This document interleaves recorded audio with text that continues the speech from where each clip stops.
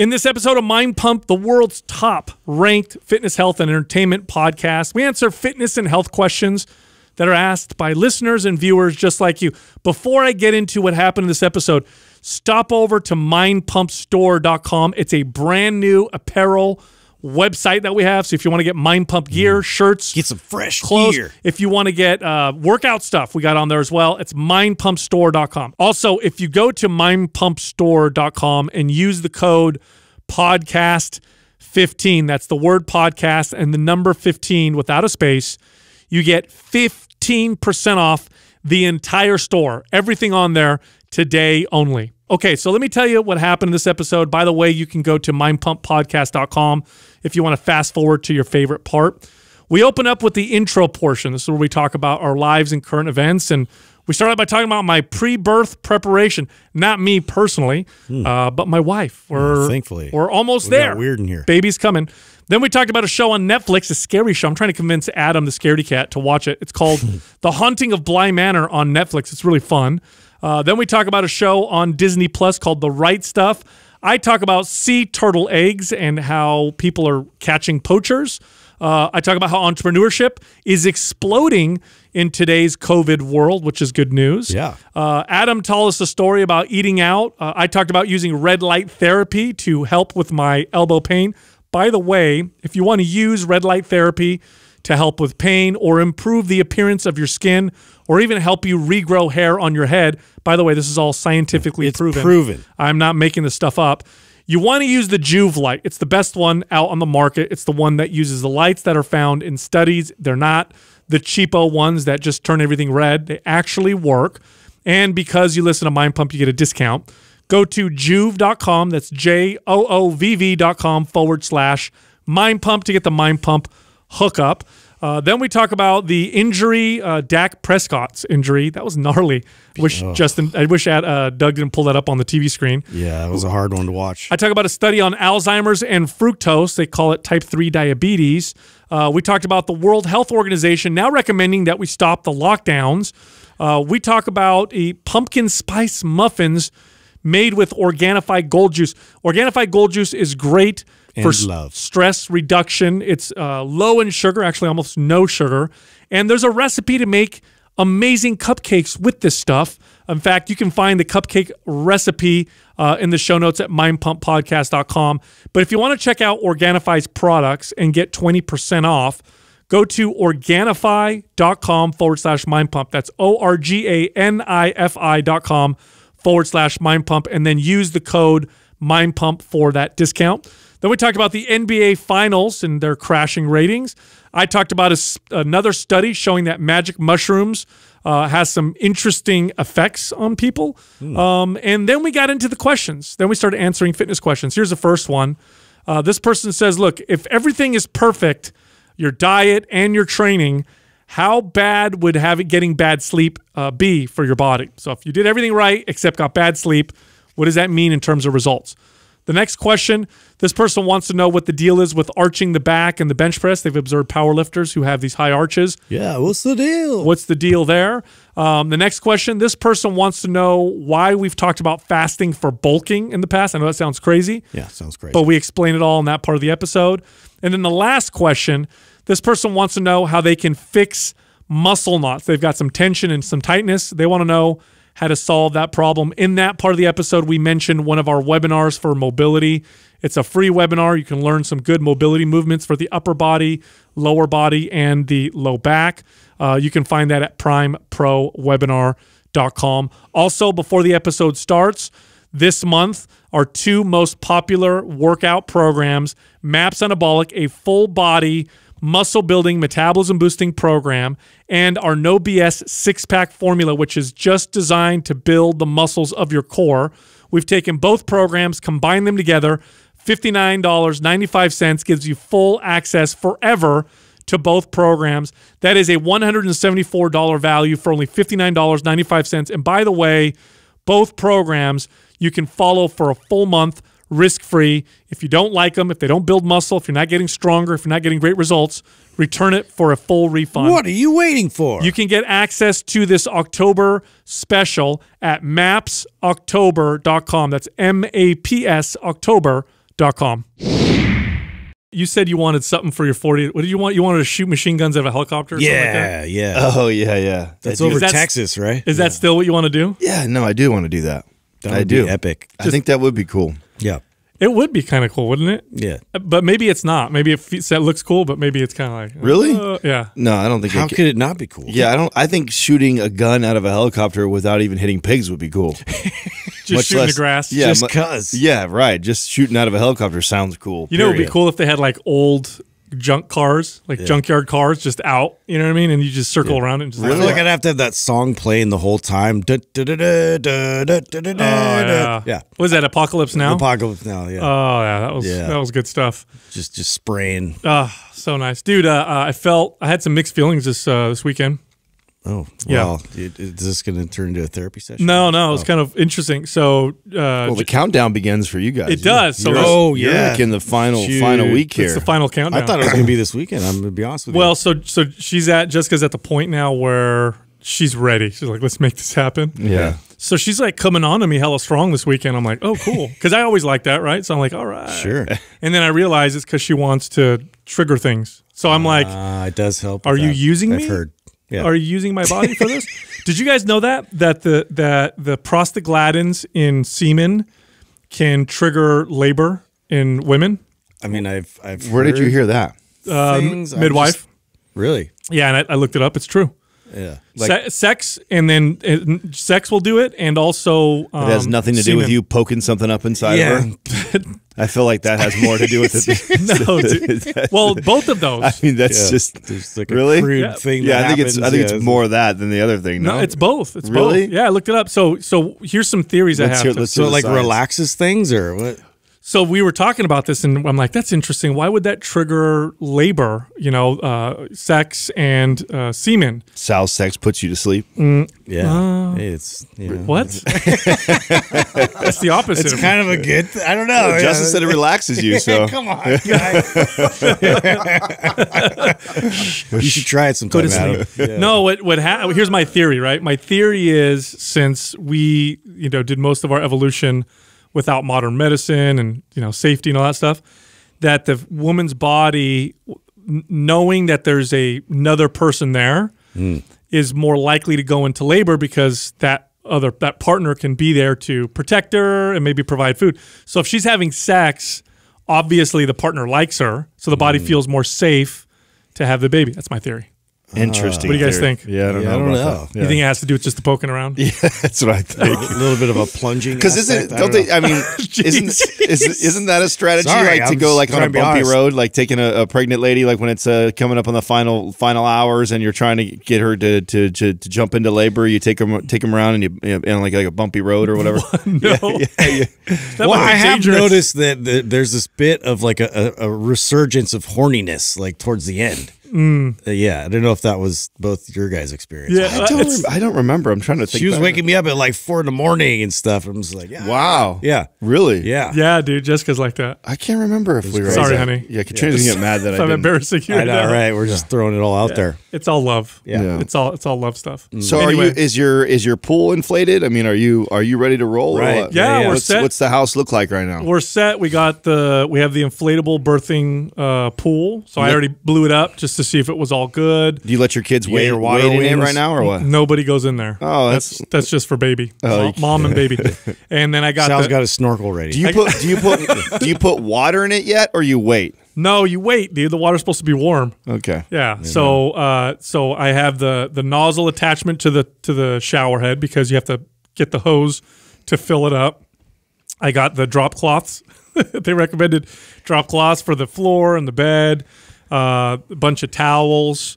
What else? Yeah, you're gonna need a lot of those. Is that all set Snacks. up? Is your whole house look like a hospital room right now? No, it's just Just to blow up. well, you know this, dude. Labor is not like oh my god, we're gonna have a baby, and 5 minutes later we have the baby. Right. There's time. So once that starts happening, I'll get things. Yeah, but part of the reason why there's time is because I'm driving to a hospital that's completely set up for a baby. Yeah. So- Oh, I got time to set everything up. You Yeah. have a playlist and all that, music wise. No, Oh, but yeah. Have you thought about I that? know. I that's where I got screwed. And Yeah. really? Well, because it was playing the playlist that I was supposed to play, but then it jumped and did Christmas music. And she almost punched me in the face. What? Yeah, dude. You guys had a playlist? Yeah, I had a playlist, and I was like trying to play it, and it was scrambling. In the room? Yeah, I brought it with me. Oh, no way. Yeah. I didn't even know that was a thing. Sure. Yeah, we Wow. talked about it, everything. I'll put Rage Against the Machine. It works for me. Yeah. It gets me going. See how that goes over for you. No, I don't- You My can't phone even, failed me on You're not that, even allowed to play that during your workout. Don't act like you're going to get to play that I forever. This guy, I'll play Rage Against the Machine. Get out of here. Of course not. You're not even allowed to Maybe play that's it for the your time you workout. finally get to play it. I don't know if I want my baby born to Rage Against the Machine. You know what I mean? Man, Comes this, out just fist up like, yeah. this kid's pissed off all Yeah. the time. No, that's a good tip. I might do that. No, you know what we did? We have this. We have all these quotes and sayings that her friends and family and my daughter and that's nice. have written, and we've strung them all up. And so it's like this string of sayings. So like my daughter, I forgot what she said, but she said something like, trust your body, you're strong, you can do this. And so it's all these from different people in our family. So that's one thing that we did. That's great. Oh, that's cute. That I think is pretty cool. But I like the playlist idea. Yeah, just ahead of time. That way it'll be money. But You know gotta what put it you on- guys love. You Yeah. got to put it on loop though, right? Yeah, totally. Yeah. What were the songs that Courtney? I mean, it was obviously pretty chill. It was like Jack Johnson and some, Incubus. Yeah, Incubus, and like all the '90s hits. No, she actually does like a lot of grunge, like me too, but more of the mellow stuff. That I'm trying to think of other ones, but mainly just like your real chill kind of surf music. Yeah, that's cool. Yeah. Have a good idea. Hey, watched a new show on Netflix. Adam, I'm going to convince you to watch this. Oh, I got one. I got a show for you guys, too. No, I'm going to convince you to watch this because I know how big of a wimp you are with scary stuff. Oh, well, then come on, then. Why would I Listen, watch dude, it? it's time Do to. you have a good one, dude? I want to watch something scary. It's time to be a big boy. It has nothing to do with that. It just doesn't. It does. It doesn't interest It's me. embarrassing. It that doesn't- My it co-host doesn't- is scared. Of TV It doesn't interest me to Listen to me. intentionally make myself have anxiety. Why? would That's why? the part that's There's tons of anxiety in What if this we, like, world today. cuddle you Like I on need the to sit couch, down and watch yeah? a fucking 2-hour concentrated version of it. That's face your fears. It's a show. not Anyway, a- Go ahead. that's so embarrassing. All right, ahead. listen. Yeah. Anyway, it's not like super. It is scary, but it's because it's good writing. It's not like jump out, grotesque. Like Is it like that house on the hill or whatever? haunting at. Okay, so it's the Haunting same writer. at the hill. Yeah. Same writer. Oh, it's, sweet. Haunting of Bly Manor. Oh, I saw the preview on that. Dude, Oh yes, it's dude. good. I loved that last series that Yes. they did. So if it's anything like that, Yes. I'm pumped. It is. You'll like it, Adam. It's actually really good writing. And yes, it's creepy and there's some scary stuff, but it's not. It's low anxiety. I think it's good entry point. anxiety. It's a good. It's a good entry point for children and Adam. So, Yeah. so if COVID and the riots weren't stressing you out enough, like just throw this in the mix. Why Yeah. not? Yeah. Bro, I've already given you haven't watched the playbook. I told you to watch that. I have a better one. I for watched you. it. Did you watch it? I did, yeah, over the good. weekend. It was great. Good. Really good, right? Really good. Yeah. Yeah, that was Doc Rivers and I watched like 2 episodes. I got another one that you guys will really like. So check this out. So I'm on Disney Plus, and so far I've been a little disappointed. Justin, I know you brought this up too. Like, man, I was really hoping Disney would just fire a lot more series out. Like, Yeah. to- They did the definitely. Mandalorian, and that was it. Yeah. No, they've just been. They've quiet. had a handful of ones, but nothing like Mandalorian. Like I was hoping Exactly. you were hoping to get at least 1 or 2 of those every month. I haven't got that. Exactly. So, they own National Geographic, right? So National Geographic and Disney made a series. It's called The Right Stuff, and it's based off of the Mercury 7. So the first astronauts ever. Oh wow. It's really good. Oh, wow. got the right stuff, It's definitely Baby. it's got Disney-esque as far as the production value of it, the actors, the actresses that are in it. It's really, really good. Oh, and then cool. it's all based on a true story. But obviously, it's reenacted, so it's got acting. People do not. They have zero today, especially kids that are younger or whatever, have zero idea the risk and the bravery Yes. it took to be a freaking astronaut back then. By the way, I was talking to Jessica about this because there was another series on Netflix about astronauts, and it spurred a great conversation. And I was talking to her. I'm like, "Do you know what it takes to be an astronaut?" you are literally a superhuman. Yeah, you'd be like a rocket scientist. Yeah, not only are you like physically on a whole nother level, like a fighter pilot where you can just handle crazy, G's, and you can operate under intense pressure like a drag car racer, like all that kind of stuff. But you also are some of the smartest people in the world. So you have to have all that into one person to become an astronaut. But especially, and then crazy enough to know that you may die. It was a big risk. Yeah, like a very high possibility that you die. Dude. The most inviting environment you could possibly put yourself in. So I'm totally unfamiliar with like the Mercury 7. Are you guys I'm terrible when it comes to history, and so that's why I think I'm enjoying this so much, because I knew very little. Like this, it talks about how even the word astronauts became a thing. Like I'm not very. Yeah, so it's a really, really, really interesting story how it all became, and so it's on, and it releases I think every Friday, and there's 2 episodes. So it's just recently, 2 weeks ago, it launched and it started. So you can watch 2 of them. Well, there's another one too, actually, on National Geographic, where they go over like all the ancient Egypt latest findings. And so like I was wondering about that. I'm like, you never hear about like any archaeological finds as of late. Is this more alien stuff? No, this is all like tombs that they just uncovered, and more people that they've been able to trace back in history that has relevance in ancient Egypt. And it's really cool that like lots of brand new findings that you don't, it's not like big news anymore because of everything else. Oh, that's right. I'll check that out. Yeah, it's cool. Speaking of National Geographic, I was on this site reading like odd news, which, you know what? I tell you what, if you're stressed out by current events, just Google weird news. It's great. Yeah. It's still news. It's one of my favorite things to do. It's not stressful news. Yeah. Anyway, I didn't know this, but apparently there's this big problem with in some countries with poachers who will take, because turtle eggs are a delicacy in some parts of the world, and sea turtles are endangered in many parts of the world. And so they're trying to figure out a way, how do we stop these poachers from taking sea turtle eggs, and then because they go for a high price because they're considered a delicacy. Like, what do we do? So they came up with a brilliant idea. They made fake sea turtle eggs, and they put GPS trackers in them.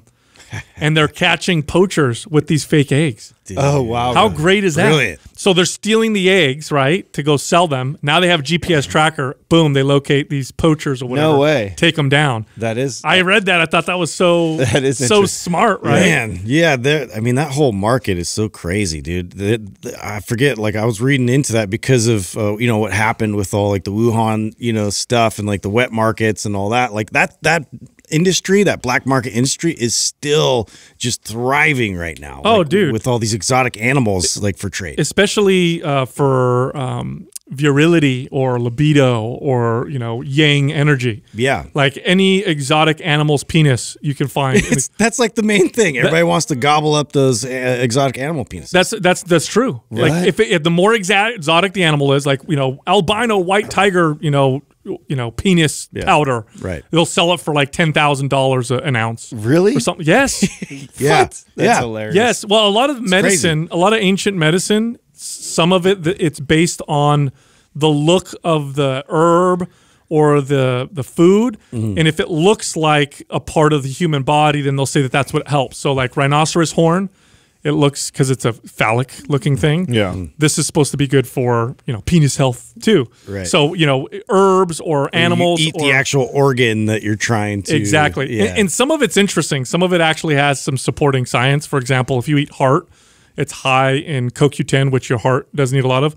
But some of it's bullshit. Like eating tiger dick isn't going to make you. It's not going to get you. It's not going to give you a tiger dick. High noon. You know what I'm saying? Speaking of thriving markets, what's crushing right now is the delivery for places like Target, Home Depot.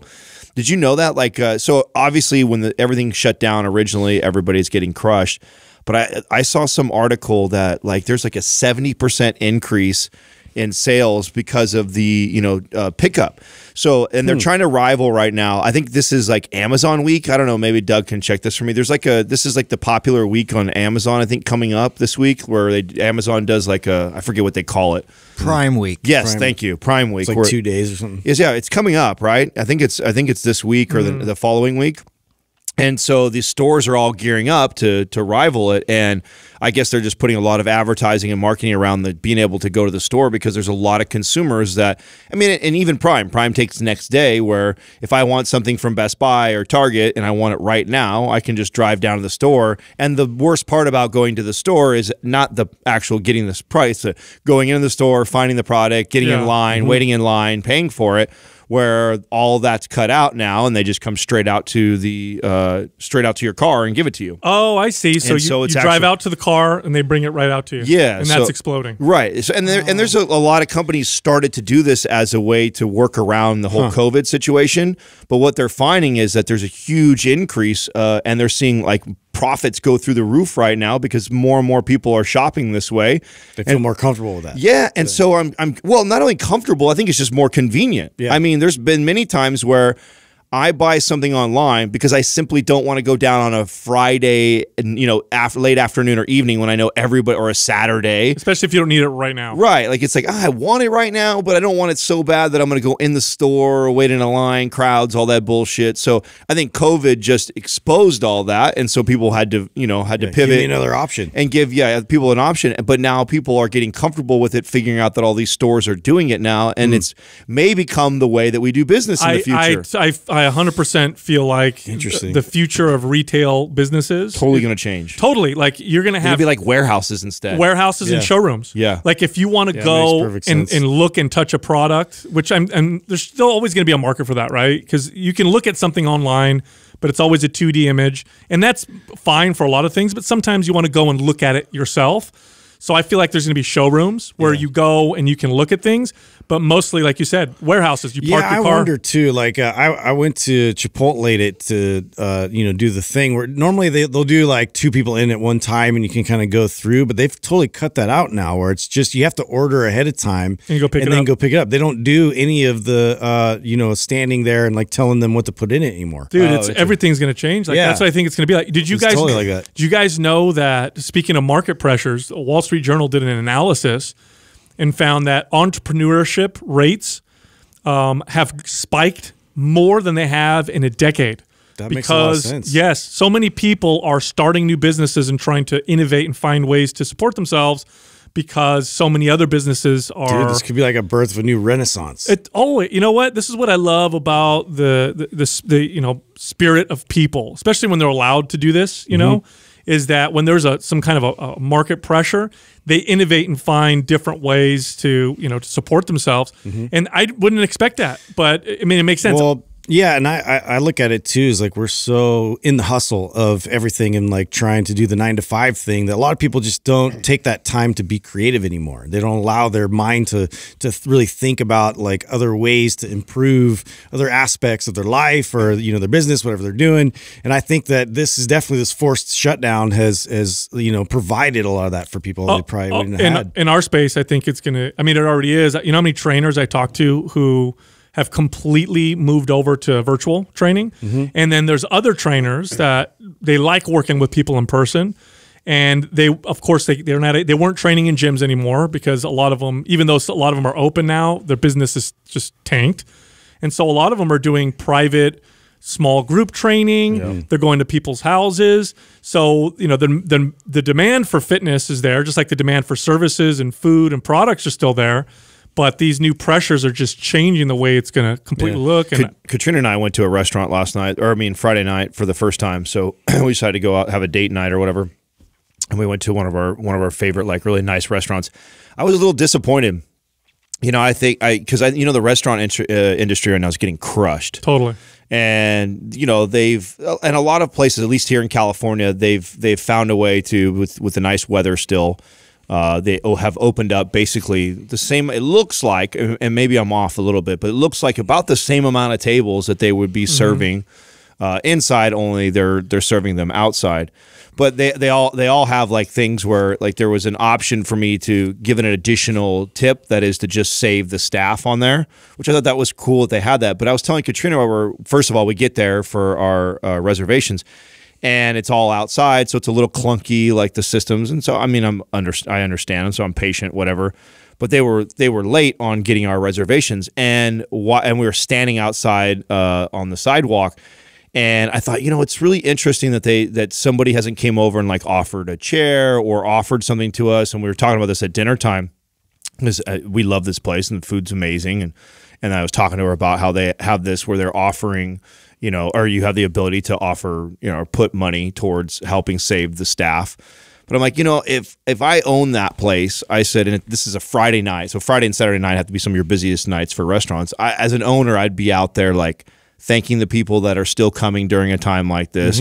I would be like over delivering on customer service because I don't know where we're gonna be in the next 3 to 6 months. Yeah. And I thought that was really interesting that they didn't do any. I didn't get any of that. Now I had a great waiter. It was great. We tipped him really well, and that was fine. But as far as the ownership of it, I thought that it could have been better. And that was my first experience of going out. I kind of expected that. I thought, if as a business owner myself, I know in a time like this, like, man, when you are back against the wall, this is where you start going above and beyond with all these services, and I didn't get that at all. Totally. Yeah, I mean, there's restaurants out there like that, and the owner's very visible. But yeah, there are. It's totally like you see who is fully adapting and really appreciative of the business coming back and all that, versus the ones that just kind of are making it work. It's totally a big difference. Do you take your son to dinner, or is this just you and? No, it's just Katrina and I. Have you guys gone to restaurants with him yet? Not during COVID. Okay. Before that, though, yeah. Yeah. How is it?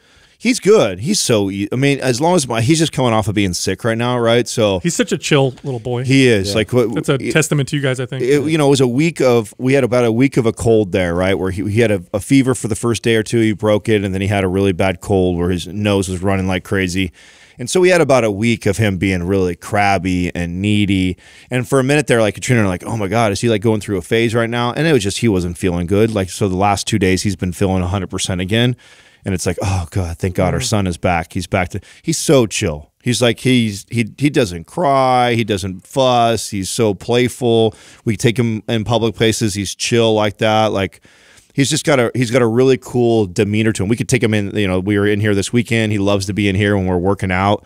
We can just let him go, and he just. How's he do with strangers? Is he at the point now where he doesn't? Because for a second there, kids are like, they'll go with anybody, and then they go through a phase where they don't want to go. Yeah, so he's at that phase right now where he won't just go with anybody. Like, so he went through that phase where anybody could grab him and hold him and kiss him and play with him, and he was very well. He would receive anybody.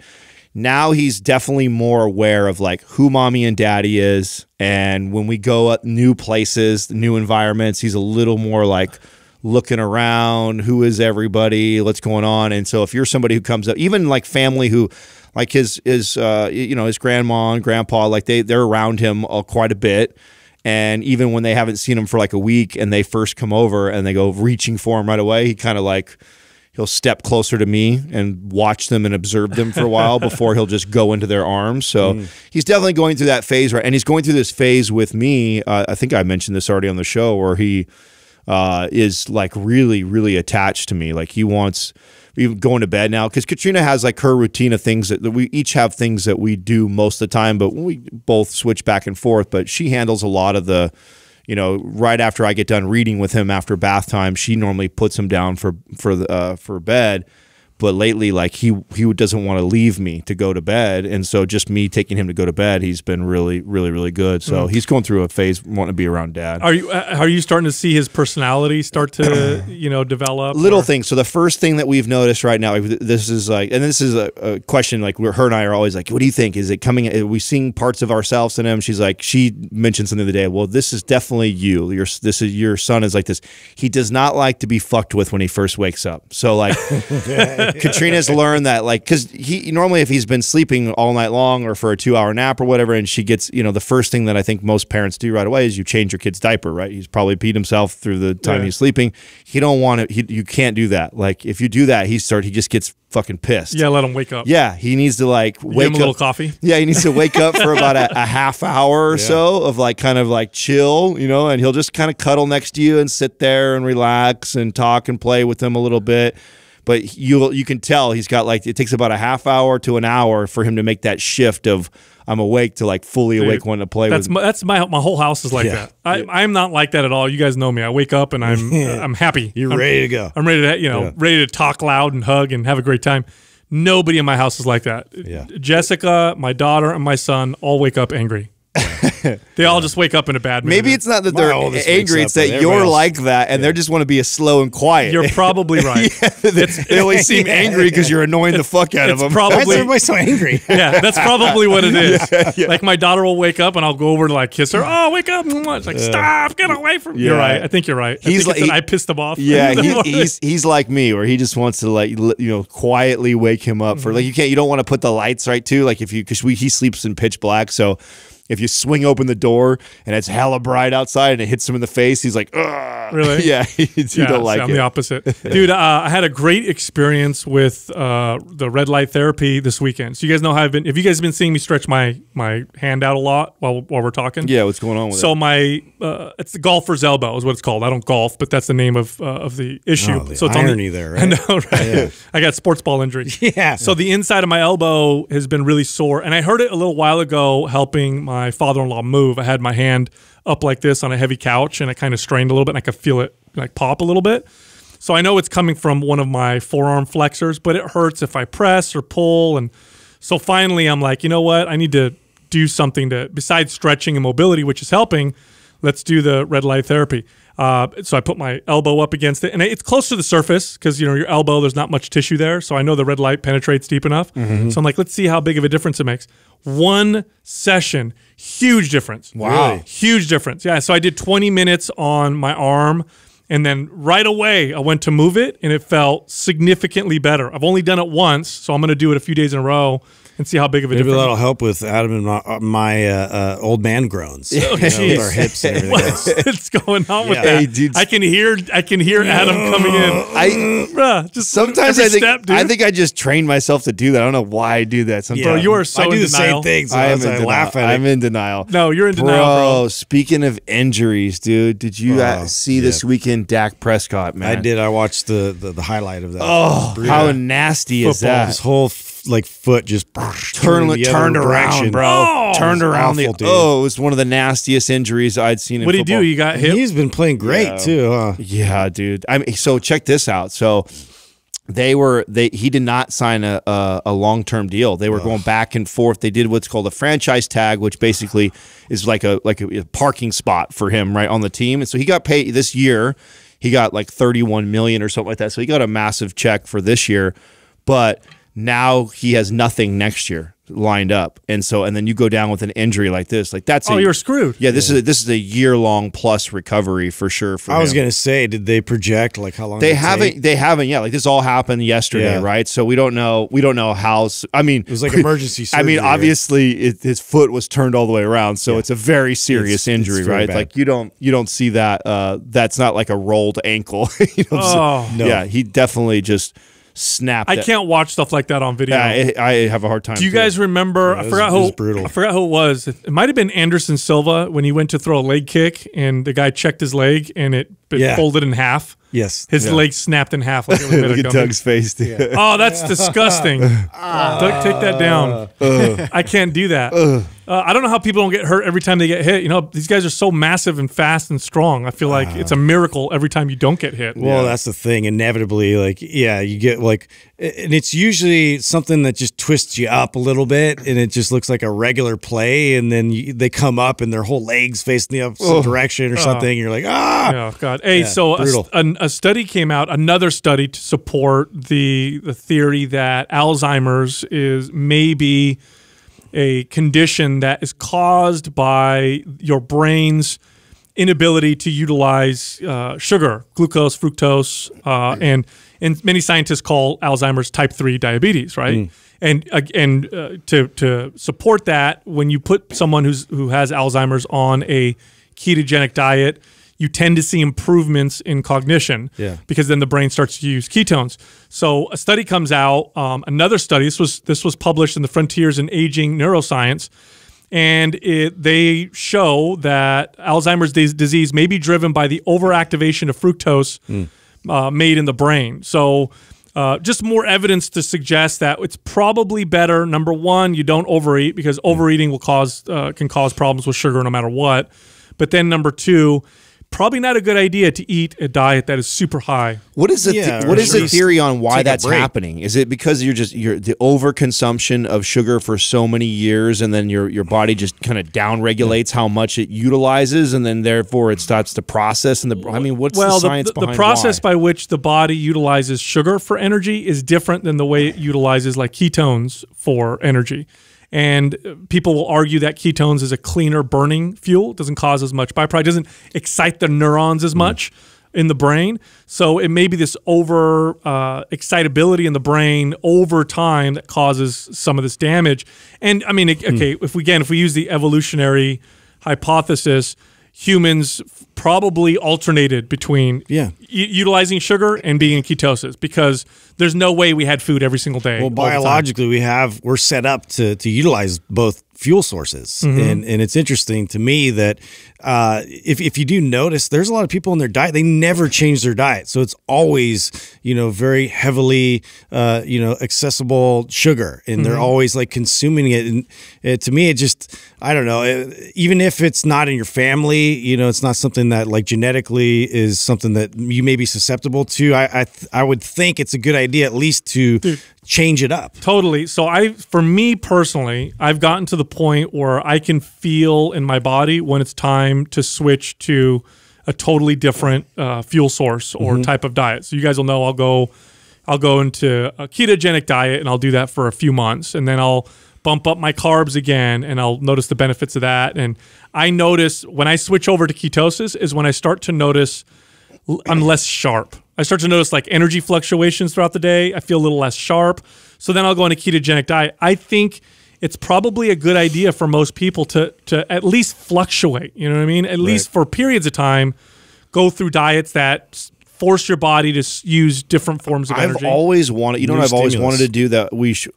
I don't think collectively, maybe one of you guys have done this. For sure, we've never done it all together, is do a diet where we run it through the seasons, right?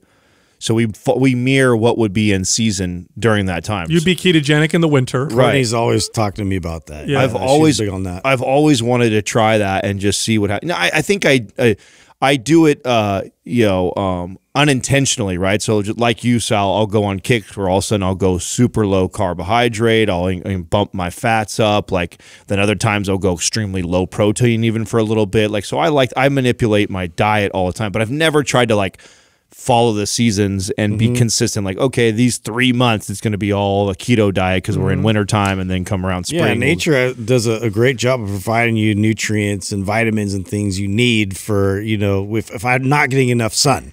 If it's colder weather, if it's like all these different variables, like if you go to nature, like it's changed for a reason. Yeah, like organ meats or, like cod liver, for example. You eat cod liver, you get a lot of vitamin D, and that is how people in the higher latitude Nordic countries, that's how they were able to prevent a lot of the issues that would happen to Europeans when the sun would go down, when the sun wasn't as out. Right. They would get rickets and mental disorders because they weren't getting the vitamin D. Speaking of which, winter's coming.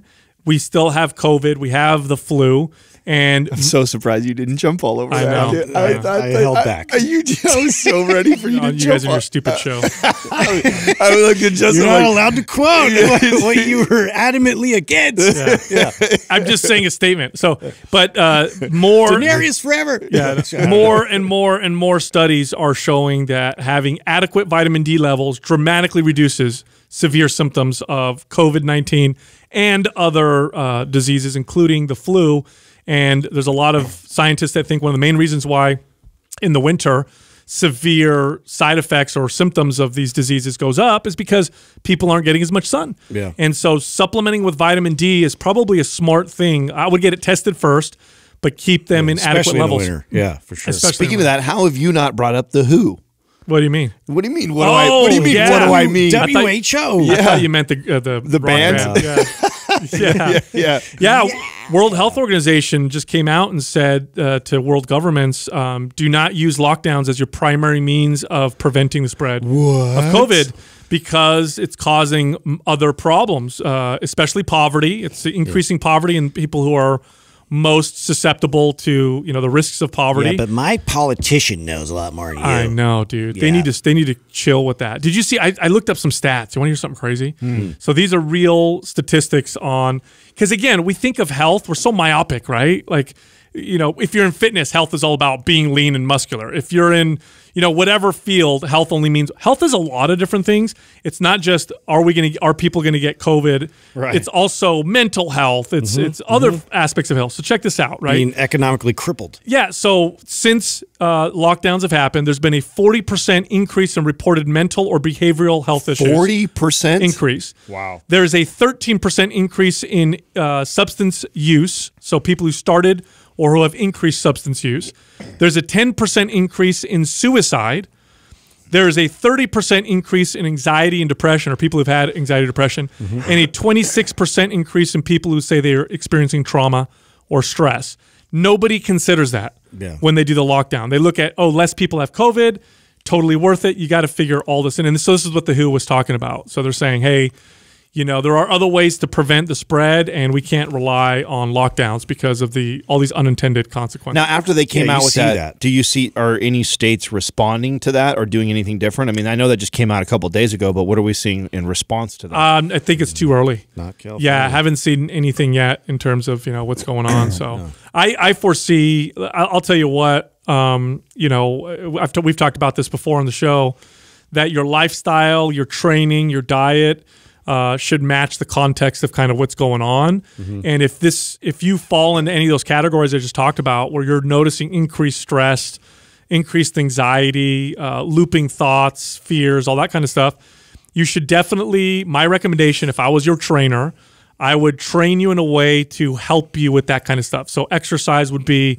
more therapeutic. Therapeutic, recuperative. Food would be less about getting you shredded and more about providing your body with nutrients that like help. pumpkin spice muffins, things like that. Well, oh, you know what? Along those lines, supplements. There are a lot of supplements out there that can help with stress and anxiety, or help your body handle stress. Like you just talked about one of the recipes that we use the Organifi gold juice to make those muffins. Yeah. Really good. But the gold juice, Organifi's gold juice, does all the compounds in there are for stress, to help your body deal with stress. So that would be a supplement that I would recommend now if you're falling in that category, other than like stimulants and stuff that are going to hype you up. That has been my favorite recipe that Jerry's made so far. That was amazing. It was so spongy and delicious. Yeah, it tasted like... however, she nailed it, however. And the sugar is low.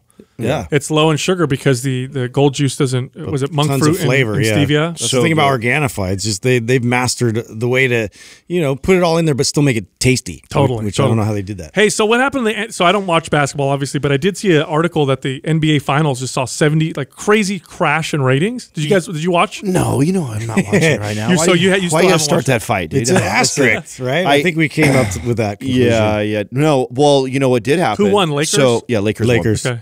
Lakers won in Game 6 against the Heat. I mean, I'm following the news on it, but I'm not watching the game. And if every time this comment comes up on the damn show, you flood my fucking DM. So I just wanted to sabotage. Yeah, you know, because I mean, I have half and half, right? So I have half the people that I think understand where I'm coming from, then I have the other half that, you know, is whatever about it, right? That if you're a real sports fan, you watch anyways. I'm like, no, that's not really how it works. I mean, Sal used to talk about this on the show a lot, and I really appreciate when we have this conversation that one of the best ways that we can vote is with our dollar, right? And so not spending any money on the NBA, or one of the ways that they make their money is by viewership. You know, how many people are tuning in is how they will get the advertising dollars, and is one of the easiest ways that I can vote. I'm not a fan of, you know, yelling about it, screaming about it, bitching about it, pointing fingers about it, saying rah, rah, and barking about it. It's just, hey, I'm as much as I love to watch the NBA, I'm going to, you know, check myself out this season. I don't care for how they're doing a lot of things. And the truth is, I'm not alone. Not only am I not alone, but there is a massive millions of people that feel the same way. And just last week, I believe it was on Wednesday or Thursday, the commissioner released a press conference in response to their ratings being so down, and they're changing a lot of things that will happen next season. That's it. The market spoke. Market is spoken. Yeah, and that's what drives it. I wish people understood that. Like if you don't like something, you know, use your actions and your money to show your feelings. And if enough people do it, the market has to respond. That's the best way to do it, in my opinion. You know why? Because you spend money every day. You only vote a couple times a year, right? But you spend money every single day. And at the end of the day, I hate this will probably stir some more shit up too. Is that everybody that thinks all these big companies really give a fuck about all the social shit? They do not. No. They are pandering to people, trying to find ways to make more money. And when they try to and it doesn't work out, they fucking pivot again. So that's a perfect example of what we're seeing right now. Like, everybody was like, oh, the NBA is so amazing. They care so much. Oh, they do they? Because all of a sudden the ratings went down by 50%, and now they're going to pivot back the other direction. Yeah, they made a decision, and it turned out to be one that didn't work for them market-wise. Hey, speaking of which, interesting study came out on psilocybin. So psilocybin is the active ingredient in magic mushrooms. Now, I follow this very closely because I find it fascinating. I love alternative medicines.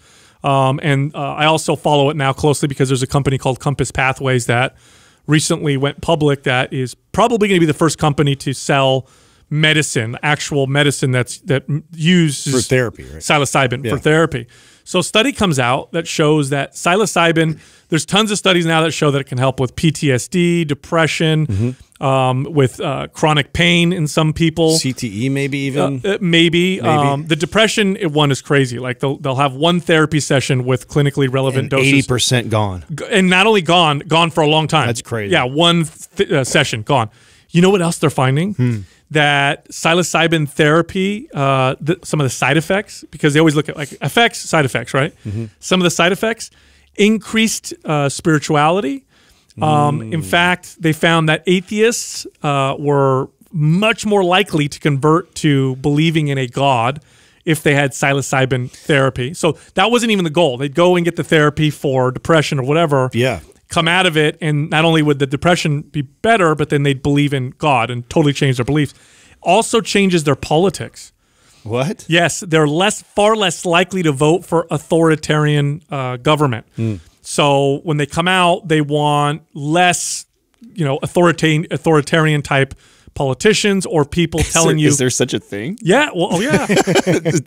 What politics are not authoritarian right now? Well, you're right, but I mean, this is the way I look at it. It's and what does that look like? Small government, right? More freedom for people. Small government, like let me do my thing, leave me alone. And that's how it kind of comes across. So, but it's very interesting, right? How it can not only it helps these other things, but the side effects They speculate a lot of religions came out of people consuming psychedelic types of things like magic mushrooms. And I was listening to a few podcasts. And again, this is where like Graham Hancock and like this other guy that was on Joe Rogan as of late, Brian, I forget his last name. But they were talking about like the history of all that. And Eleusis, I think is how you pronounce that. But it was in Greece where people from all over the world would come there for this knowledge. And, it was some kind of an elixir they would make with lots of different herbs and, like psychedelic types of, like mushrooms and things with that. And they would leave and they'd have this epiphany and they would come up with like ideas about democracy and, Socrates and, all these great philosophers like came out of that. So it's interesting. I believe it. I mean, I can't imagine being, a human thousands and thousands and thousands of years ago where, I mean, the stuff we take for granted now, like written language, very abstract. Like each letter represents a sound and then you combine them and you make words. Like we think of it now as this logical form of communication. Right. Very abstract and crazy, whoever came up with that. Right. So it makes sense that you have a bunch of, cavemen, for lack of a better term, going around, hunting, killing things. They don't even have a concept of the afterlife. You just die and you're gone. And then, a hunter-gatherer, probably a woman, because they were probably more likely to be gathering, picked something up, tested it to see, is this edible because we're starving? Yeah. And all of a sudden, how many people died eating things just out of an experiment? That didn't work. Write that one down. They looked at cow shit and they're like, wait a minute, I should probably eat that mushroom on that shit right there. Well, dude, if you're starving, I think you start looking at everything as a possible food source. I guess so, yeah. First question is from Fit Vic. If your training, diet, and programming are all pretty close to being 100%, How negative of an impact does only sleeping 6 hours, 5 days a week have on making muscle gains? It's such a hard question I to know. answer. I know. You know what? 22%, Yeah. actually. So I'm going to change the last part because there's a little bit of an individual variance with appropriate levels of sleep or optimal levels of sleep. Believe it or not, there are people, very small percentage of people, who do well on less sleep than other people. But it is a very small percentage. Vast majority of people need about anywhere roughly 8 hours of sleep. But let's just change the question. Let's say workout, diet, everything's perfect, but you're not getting a good sleep. Your sleep is, let's say, 25% less than you need. How much of an impact will that have? Massive. Tremendous impact. You are severely hampering your body's ability to adapt, build muscle. It doesn't want to burn body fat. It doesn't want to get rid of its insurance policy against stress. Your hormones are definitely going to be out of whack. In men, this means testosterone levels are going to plummet. In women, your progesterone, estrogen levels are all over the place. Yeah. Insulin insensitivity happens. You can sleep it's up there with food and water. It's where all the building and repairing and restoring that's where that all happens. So like to just focus on like breaking the body down, implementing the stress, like you need that recovery process to really get you to then adapt and get stronger. I feel like this person knows the answer better than we do, though. I mean, because there is such an individual variance here, and if I don't know, maybe this is enough sleep for this person. And if you're doing everything else, like they say, 100%, and you're not at your fitness goals or you're not where you want to be, then obviously sleep is making a huge difference. Yeah. And that could be the difference maker in you getting to your results. Now, if you're in incredible shape and you feel amazing and you just hear us talk about the benefits of sleep and you know you could get more and you're not, it may not be as crucial to you. It may not be that as big of a deal. Could it make a difference? Yeah, it can make a difference. What percentage of that or how much it could be limiting, you would probably know better than anybody else, because if you're doing everything at 100%, and the only thing you're missing, you don't need any affirmation if it's working. Yeah, exactly. That's what I'm saying. Like if this person is in incredible shape, they feel amazing, and they're just not getting 8 hours of sleep every single night, and then they're asking that question, you're probably okay, dude. You're probably doing just fine. But if you're asking this question, you're doing everything 100% but the sleep, and you're still not where you want to be as far as your peak fitness or mental clarity or strength, and you're still trying to pursue a goal and you're not there, well, this could be the key that unlocks that. Boy, this is something that my opinion and perception changed on radically as I became a more experienced trainer. When I was younger, I didn't think this was a big deal. Then again, I was living on, ephedra caffeine, supplements, and I was also in my 20s.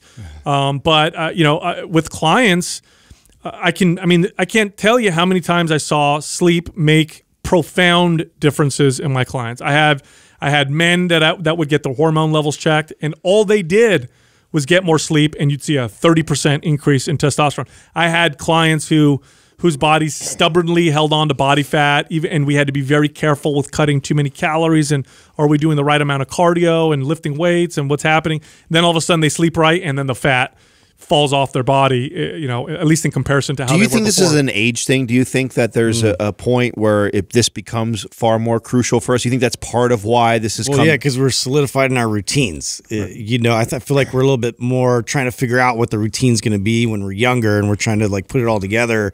But yeah, we just get like really hardwired, and I go to work, I'm under, these fluorescent lights all day.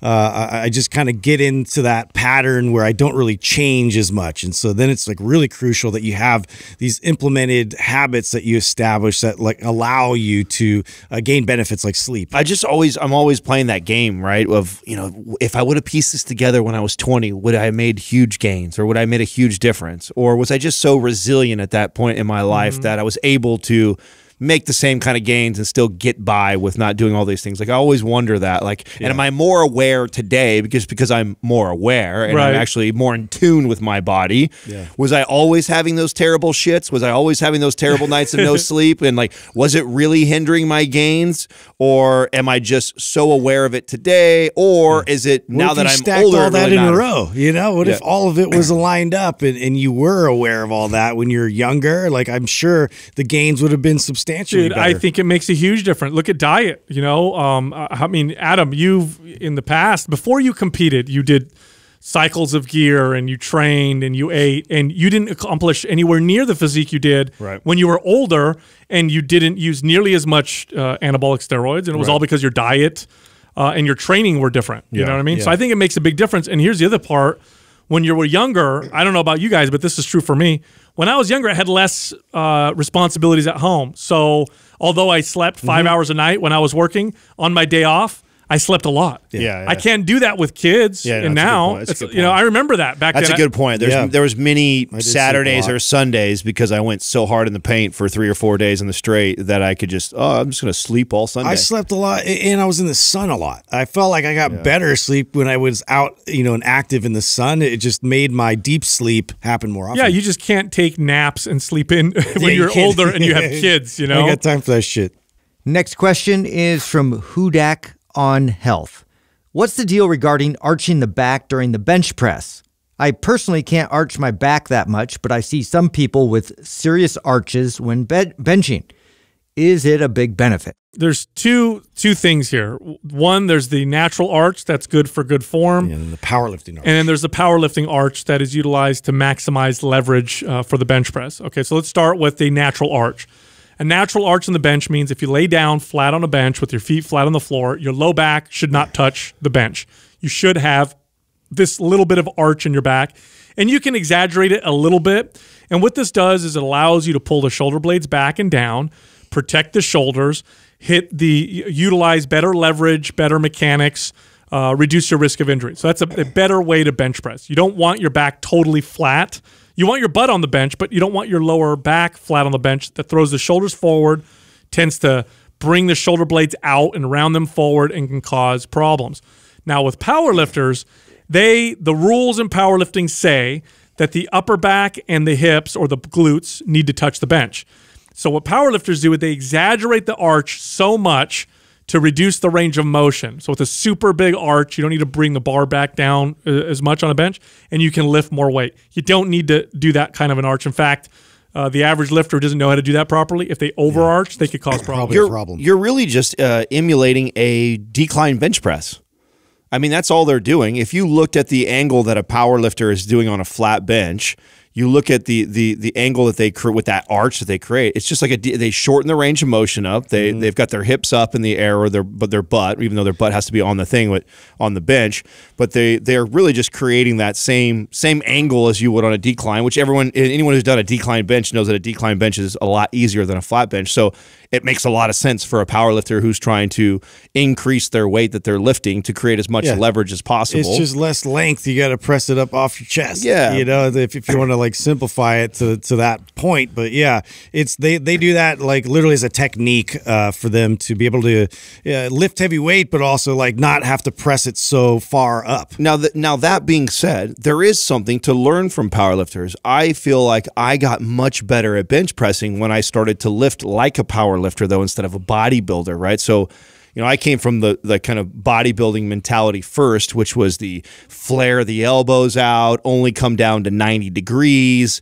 And I got so much more out of my bench press when I stopped lifting like a bodybuilder and I started trying to lift like a power lifter. I was able to increase my bench press. I never felt the pain in my shoulders. Like I used to get pain in my shoulders a lot when I bench press when I was lifting like a bodybuilder, because technique is so important for a power lifter. Their mechanics on the bench press are really good. And when you're trying, it's less about the arch and it's more about exaggerating the retracting and depressing of the shoulders, right? So think about the upper back. Even though you can't see what's really going on with someone's shirt on and they're on the bench, all we see is this massive arch. So everybody looks at the arch in the back and goes like, oh my God, that looks like it's so dangerous, or that's so bad. What you don't realize, the main thing that's causing that arch is that person is really retracting the shoulders back and depressing them, and that's causing this excessive arch. And the retraction, the depression of the shoulders is what's so important in a bench press to protect the shoulders, to get the most out of your bench, to be able to take it to full range of motion. So there's a lot to learn about bench press technique from a power lifter from that standpoint. It's anchoring your shoulders in place. Yeah. It's very stable to do that. And also that just slight arch even really helps to then provide leg drive too. So now I can focus on, getting that kind of tension to go all the way distributed, from the top of my body down through my feet, which adds even more of availability to increase my force production. Not to mention that so many people think that it's so dangerous because they see it in almost any other exercise that we talk about, like if you had an excessive arch in a deadlift or a squat, it would be bad. Oh my God, or an overhead press. Oh my God, bad, so bad. But what you got to understand where you're resisting the weight and where the gravitational forces are really at. It's nowhere near the lower back. No, it's on the shoulders. Yeah, the weight is pushing down on your shoulders. Down. It's not pushing down your spine. Yeah, so there's really not that much risk injury-wise. And the reason why I bring that up, because as a young trainer, I didn't know better. Okay. And I used to see people that were trying to be powerlifters or lifting like that. And clients would ask me, they'd be like, what are they doing? I'm like, oh, they don't know what the fuck they're doing. Cheating. Well, yeah, exactly. They're cheating just to get the weight up, and that's dangerous. They're going to hurt themselves. Yeah, they're going to hurt themselves. Like, I didn't know, I didn't fully understand what was going on. And so, I would tell clients, like, you don't ever want to, bench press that way, and that's bad or that's dangerous or whatever. But the truth is, there's not a lot of risk in the low back like that. But you're not thinking about the arch. So now if you're a listener and you hear me saying like that's not bad, don't go into the bench press trying to arch the low back. It's all about the retraction and depression of the upper back, the shoulders that you're peeling back. That's what creates that arch. I would say stick the chest out and pull the shoulders back rather than think about the arch. Right. Yeah. Next question is from MJ Kane 1414. Adam has said he's had success with fasting to increase appetite for a bulk. Can you provide some details on this? I'm glad you picked this, Justin, because I posted this on my story last week. Somebody asked this question, and I said, it sounds contradicting to do this. Yeah, fasting for bulking? Oh, yeah. Yeah. And you're probably one of the only coaches that have even mentioned this. Right. And so I had a lot of success with this. What I noticed from practicing fasting is, you have the first like 12 to 16 hours that's really hard to resist food. And then you kind of get past that, and it's like to get to 24, from 16 to 24 is not as hard as 0 to 16, in my opinion. And then after that, you'd be like, okay, I'm fine without food. And then the next day you eat for the first time. And the first meal, it's kind of a small meal because you hadn't eaten for a while. But then after that, my appetite would it would kick back up where I was really hungry again. What I found was when I was constantly trying to gain, right? And I felt this a lot when I was competing for the shows because I was trying to get bigger and bigger and bigger and bigger every off season, which means I had to increase my calorie intake. When you're putting on the amount of muscle mass that I was putting on for a show, you're having to constantly increase calories. The workload is going up, so that requires more fuel. I'm building more muscle. That requires more fuel. So the calories were just creeping up. And of course, I had many times where I'm like, oh my God, I just can't eat 5,000 calories today. I can't get 5,000 calories today. When I'd have these moments where I'd been, in a bulk for several weeks and just struggling to eat that much food, one of the best things that I would do to interrupt that bulk would be go on a one-day fast. And I would do this one-day fast, and it took me a long time to get to this place in my career and training, because in the past, and I know Sal and I have addressed this before, the young insecure me who was always trying to build and bulk, the scale would go down in a day and I would freak out like, oh my God, I lost 5 pounds of muscle today because the scale went down 5 pounds. Once I realized that's not how the body works whatsoever, most of that is carbohydrates and water that I'm just holding and calories that's inside my body. Fasting is not going to lose 3 pounds of muscle off my body in one day. So once I got past all that, I started to use this as a tool in bulk just to interrupt bulking. I'd be bulking for several weeks. It'd get really difficult. I'd throw a single day fast in there, and then I'd go right back into my bulk. It was amazing. This is a great example of knowledge versus wisdom when it comes to fitness. Okay, knowledge says skipping meals, not eating protein every day isn't going to be good to pack on muscle, right? If you want to pack on muscle, consistent calories, consistent protein feedings, that's what the studies show, okay? And that's true. That's exactly what the studies show. Here's where wisdom comes into play. When you coach people, when you train people, when you work with a lot of people, when you bulk or eat excess calories for long periods of time, you start to hit a wall. You start to hit a wall. You start to feel like you start to force feed yourself. You don't feel good. Digestive issues start to pop up. And at which case, then it becomes more important to focus on that aspect, not the physiological aspect, not the protein and the calories in my body, but rather the psychological aspect, palate fatigue, and my gut health, all of which can become big roadblocks to your muscle building goal. So at that point now, we're going to stop on the feeding. We're going to stop on the giving myself protein every day. And it's like, okay, I'm having trouble feeding myself. I feel like I'm force feeding myself. I need to do something to increase my appetite. I need to do something to improve my gut health. I need to interrupt what's happening right now. And so I'm going to do a fast. So when you hear us talking about that, there's a lot of coaches out there. They're like, oh, those guys are idiots. You shouldn't fast for bulking. Okay, yeah, if you lack wisdom and you're looking at just the studies, but what Adam's talking about and what he found tremendous success coaching people and himself for competitions. And when I've worked with people who want to bulk, I found tremendous success in doing this because it becomes a real problem when you're trying to eat more calories and you just don't want to. You don't want to. It doesn't feel good. You got to force yourself to eat. You go ahead and stay down that path, and you're going to run to bigger problems. And it's okay. You might take a micro step back by fasting for a day or two. And when I say micro, I mean literally micro. You're not losing tons of muscle. You're just not bulking like you were before. But then when you get back on track, you feel better, appetite's back, digestion's better. Now you're full steam ahead. Not only that, but I'll also say something. This is also controversial, but I believe this. Some studies suggest that your body does become desensitized to constant repeated protein feedings. In other words, your body starts to use less of it for muscle and starts to turn more of it into energy to burn. And I believe that fasting increases the sensitivity that your body has to protein, just like it does to carbohydrates. Next question is from Lean Queen.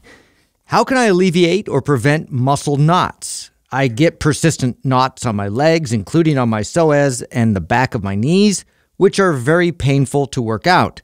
The knots seem to get worse after exercise and better after a hot bath. You know, what makes a muscle knot, or when you feel someone's massaging you and you feel like a knot and they push on it real hard and then all of a sudden it goes away. What causes a knot or what a knot is, there's a little bit of controversy. Have they come to any conclusion with that? Yeah, here's what the most common theory is, and that's the one I believe is as well. Obviously, your muscles contract or relax, and that's controlled largely by the central nervous system. And I do think that when your body is used in a way that's unbalanced, or you're dehydrated, lots of stress, or you have poor mobility, that in order to protect itself, your CNS puts some muscles under a slight, almost like it's sending a small signal to it, and it's putting it under a little bit of a flex. Like if your shoulder mobility is poor and you don't have muscles that support your shoulder girdle well, your CNS will turn on your upper traps a little bit to stabilize. So then when people come push on your neck, you're like, oh my God, I'm so tight. Now, why does it feel good to press on it? Because pressing on a muscle, just like stretching a muscle, eventually tells the central nervous system to relax. And then you feel that release. Oh, the knot is totally gone. So massage is good. Foam rolling is good. Not the solution. Those are all temporary Band-Aids. The solution is improve your movement patterns. Focus on mobility. If you have not been on our MAPS Prime Pro webinar, it's free. Go on there. Adam teaches it, so it's a good job. And you learn good mobility moves for a lot of the body that'll solve what's causing knots in the first place. Yeah, I wonder too if it's a constant repetitive usage sort of a signal too, like where they used to call it overactive muscles. You go. I was gonna make this statement that I don't think that the science has been wrong on this. I think with the way we have explained it for so many years, because I learned it as overactive, underactive muscles. Right, this is an overactive muscle to where you're going right now. Right. Yeah. No, and that's so I have been paying attention too, and I'm trying to see where they conclude, because there's a lot of debate around all this. But it makes sense to me like you're producing the signal that I'm doing these these patterns over and over and over again, and you know, the body's sort of trying to warn, like, okay, so now there's going to be an instability in another part of your body that we're going to need to address, and this is something that we need to consider. And so for me, like, looking at it as an instability,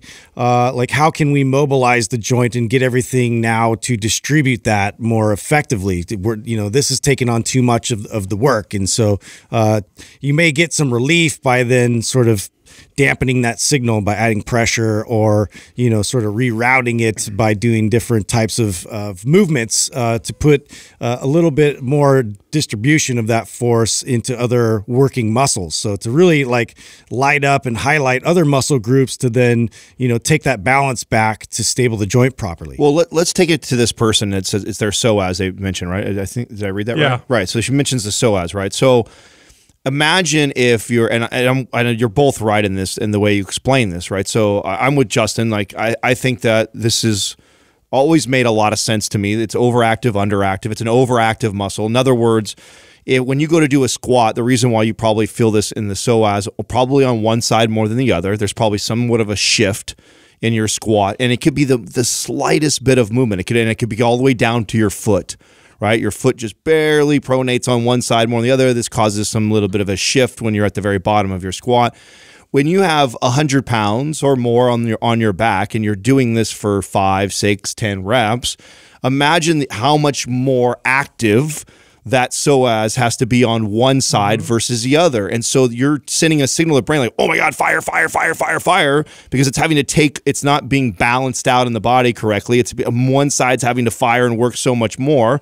That's why it feels that way after a workout. And the reason why a massage feels so good, it interrupts that, right? There's the brain's firing. It's in a loop. Yeah, it's in this crazy loop because it's like, holy shit, like she's making this side work so much harder than the other side. This isn't right. And so it gets in this state of like tonus, of like cramping up feeling. And then you pushing on it or getting a massage, it interrupts that communication between the brain and that muscle that's in that state. That's the way I would explain it. The way to improve it is what Sal said, is there's obviously some movement pattern that is not ideal and you're not moving optimally. So working on good joint mobility, taking the muscles through full range of motion without any load on it, just getting good at moving well. And you should, okay, and this is what I love about the Prime Pro webinar that Sal's referencing that I did. If you do that, okay, so if you've been someone who's lifting consistently, you're wise enough to point this out, you notice, you've connected the dots every time you squat or do these exercises, you feel it in your hip flexors or you feel it in these areas. Now I challenge you to go through those movements, especially the lower body ones in the Prime Pro webinar. Go through those for a good 15 minutes before you go do your left and get back to me and tell me how much better that feels. Yeah, and you should feel it the first time. 100%. Yeah. And I'll say this, like, this is 100% confident. With my clients, I solved 90%, I would say, at least, of problems like this, whether it's my neck is tight, I have bursitis in this part of my hip, I have these knots on my IT band whenever I run.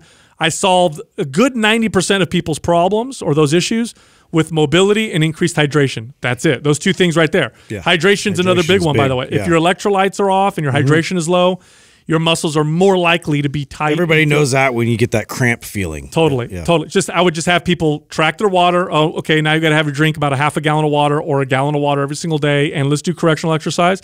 And no joke, of that 90% of people that I solved their issues, most of them, it took me a month. Literally, it would take me, like, real common one is neck tension. That's a super common one here in Silicon Valley. A lot of people working on their computers. And within a month of, working on strengthening the mid-back, doing a little shoulder mobility, having them increase their water intake, they were always like, it's gone. It's totally gone. I've had this issue for years. So this is a problem you can fix. You just got to solve it. You got to solve the root cause. And doing massage and foam rolling, stuff like that, it can be a part of the solution, but it's temporary. It's not really the main thing. And that webinar, again, is primeprowebinar.com, and it's totally free. I think everybody should go through there and try those movements.